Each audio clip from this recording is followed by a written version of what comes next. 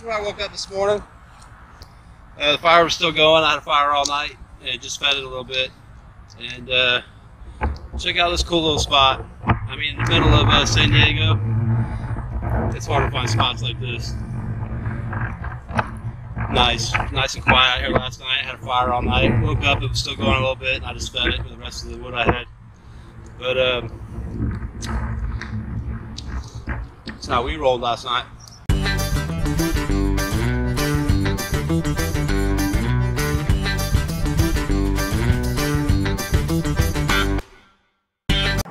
So a few days ago, I went to historic Old Town San Diego, hung out for the day.